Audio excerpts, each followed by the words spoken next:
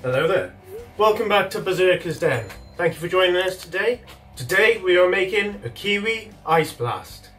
What you've just seen me do is cut, de-skin and put 2.3 kilograms of kiwi into a tub of about 8 litres of warm water.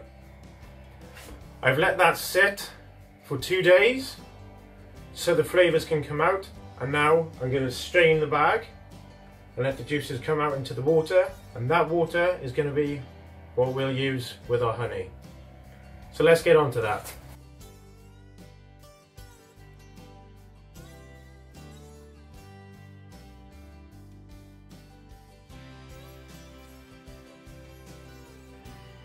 So while that's straining, let me tell you a bit more about the ingredients that we're going to use today.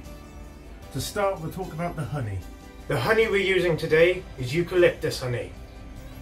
It is produced from honeybees pollinating the blossoms of the eucalyptus trees and sometimes gathering the honeydew found in the bark of these trees. Eucalyptus honey has a medium dark colour and may have a red tinge. It has been found the darker the colour of the honey of the eucalyptus honey, the more pronounced and reddish the tint will be. Eucalyptus honey is a medium sweet with a rather strong earthy flavour with undertones of menthol and caramel. That's where I'm getting the Ice Blast from with the Kiwi Ice Blast. Somewhat surprisingly, there is no bitterness, with only a slight woody and medicinal aftertaste. Now, as you can see from the jar, this honey is not local to the UK. I've had to get this honey imported from a particular town in Spain. I've done a little bit of research on the company and the place of where it's come from, and I can guarantee that is 100% eucalyptus honey. So on to the next bit of our ingredients. The main thing that we need, other than our kiwi and the honey, is yeast. The yeast I'm using today is Mangrove Jack's CY17.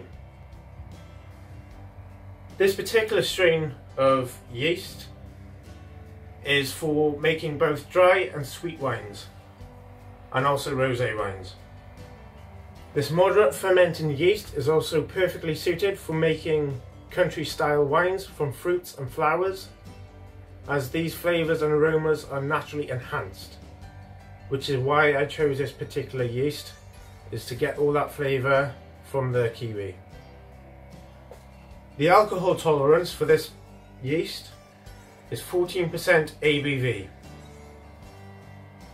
Now it says on the instructions that no rehydration is required. So for this particular batch, I'm going to use half the packet, and I'm just going to dump it straight into a must. These jars have been sitting in warm water just to help with the pour.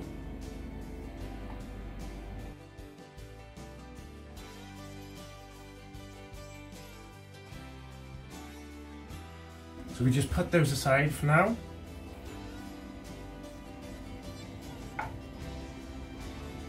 And then we're going to measure out our yeast.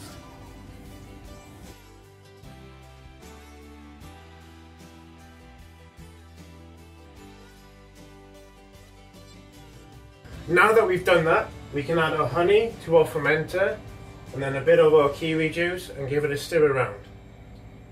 This particular fermenter that I'm using is called a FerMONSTER.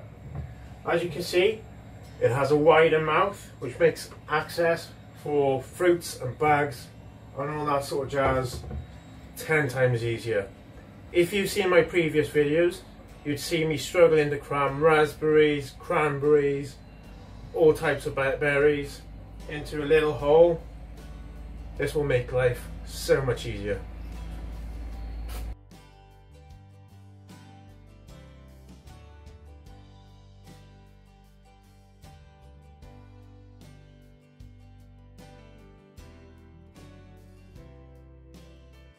Don't worry about leaving a little bit of residue in your tubs. You can swirl this around with our water later.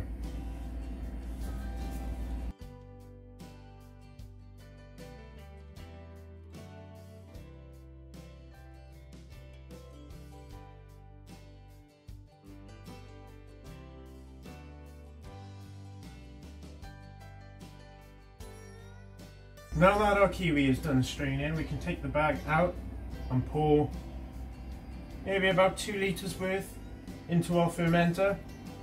That way we can stir it around and get all that honey dissolved into our fluid.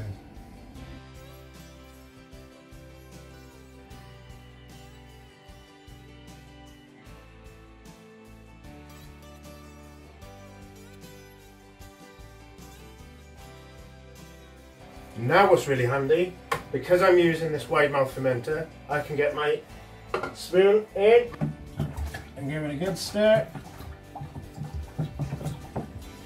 And don't forget to introduce that oxygen either.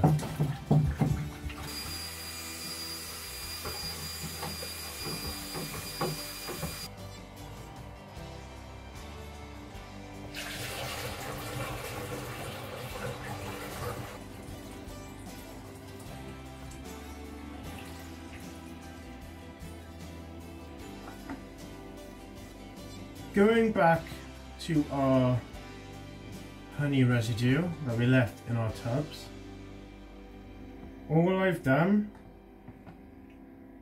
is poured some hot water into our tubs, probably around about 60 degrees Celsius, 50 degrees, 60 degrees Celsius, not that hot, and I'm just stirring it around just so all that honey can dissolve.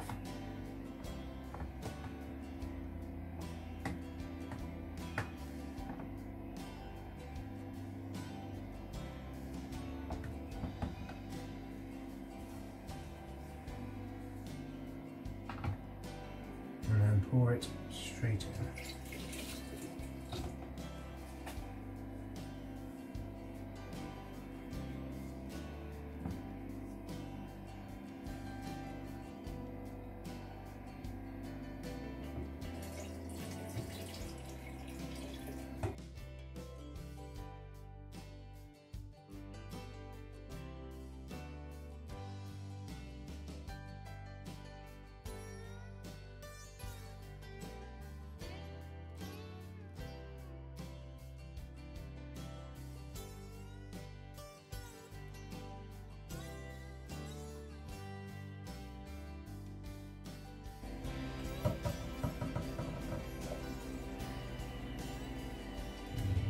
Right now what I'm doing, I'm taking the hydrometer reading. This will be our original gravity.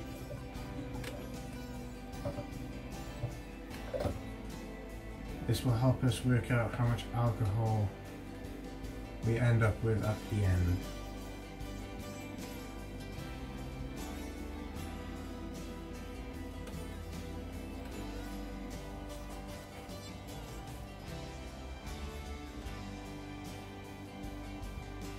With our original gravity being that, we'll probably reach 8% alcohol, maybe 8.5, which is okay. I don't mind that. I'm gonna back sweeten it, as I said, anyway. So I'm looking more for the flavour than the alcohol.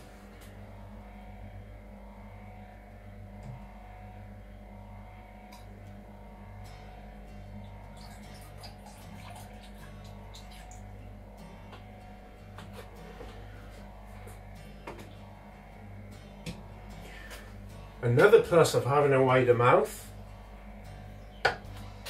could have just done that. Cool as that. With that all being done,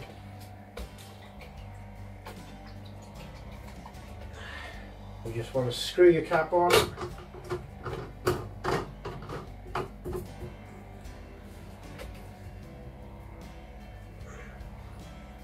Give the meat some love. Airlock in.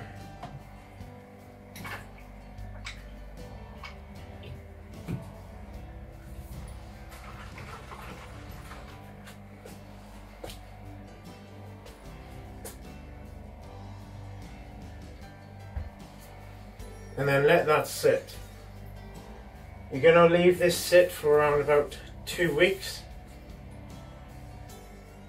depending on the yeast strain. I've never used this yeast before, so I don't know how fast it actually acts. So I'm going to say 2 to 3 weeks. Then we'll come back, rack into a clean container with our Camden tablets and our stabilizer, with some more kiwi and some more honey. It's been a little over 2 weeks since we started our kiwi project. The airlock has started slowing down. There's still a little bit of activity in there, but not very much. Maybe one bubble every 3 minutes. So it's come to the end of the fermentation. What we're going to be doing in this section is taking a hydrometer reading to find out what alcohol we've made, how much percentage. Then I'll be back sweetening with some more kiwis and a little bit more honey.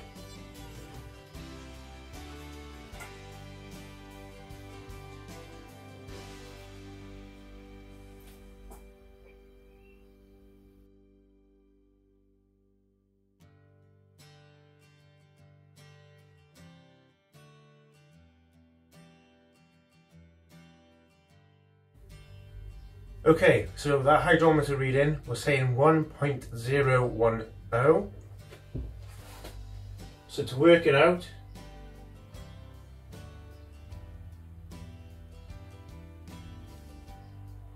you get your original gravity and your final gravity,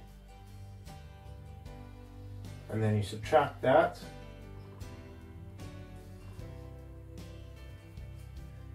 Then with that number, you times that by 131.25, which gives us, put it up here,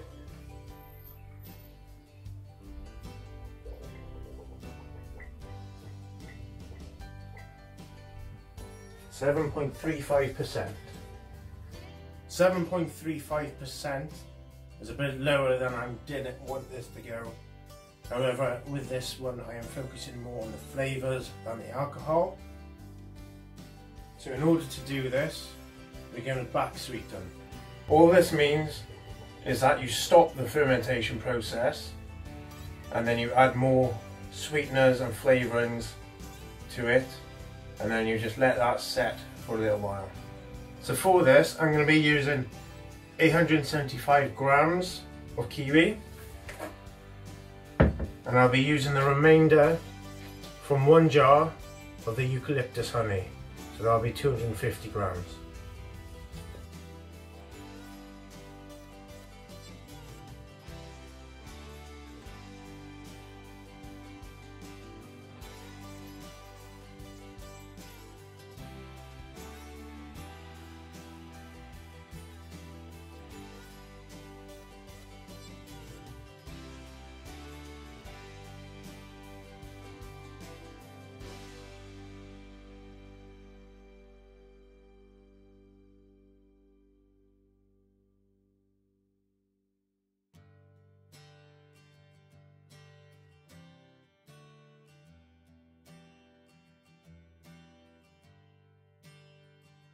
In order to fully stop the fermentation process, I'll be using 2 crushed Camden tablets and 2 teaspoons of stabilizer.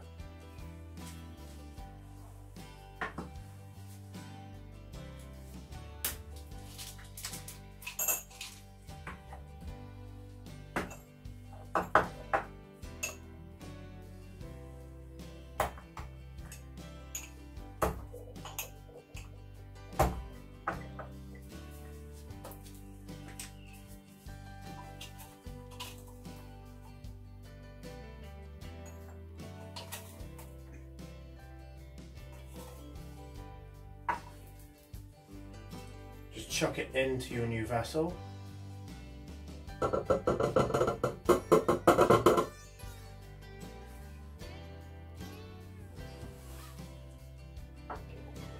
next part of the process is you're going to be racking your fluid from this vessel into this one.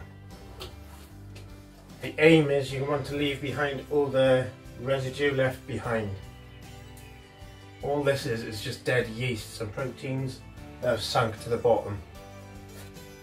In order to do this, I'm using an auto siphon. Put your tube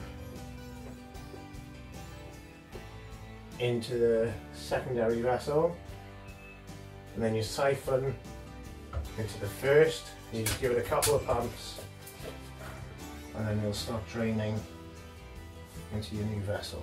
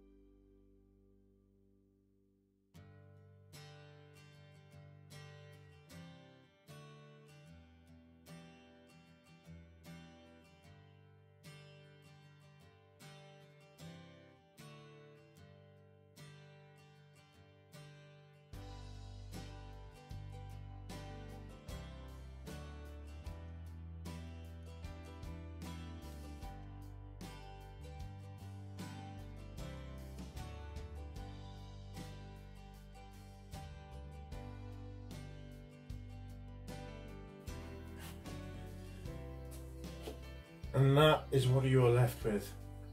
That is all the dead yeast and proteins that are just left behind.